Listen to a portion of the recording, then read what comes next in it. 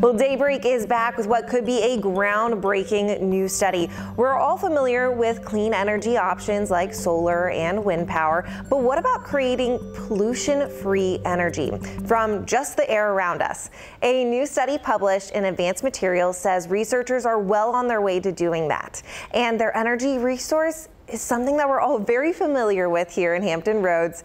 It's humidity.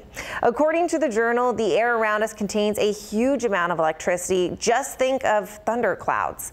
The research team says they found a way to create a man-made cloud that can produce electricity just like mini lightning bolts.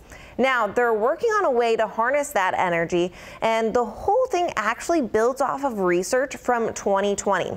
So scientists in that paper said that this new technology completely changed the game of renewable energy, and what makes this stand out is it can be done whether it's day or whether it's night, and you don't have to wait for the sun to come out or for the wind to blow a turbine. So very interesting. Yeah. It kind of reminds me of cloud seeding. I know I mentioned that earlier, but how you can make a storm stronger as it is moving over one of those cloud seeding projects. So it's unbelievable what we're able to harness just from the weather. I know. It's really fascinating, Francis, and thank you for breaking that down for us. It's amazing how much scientific research continues to evolve. So cool with that. Really cool.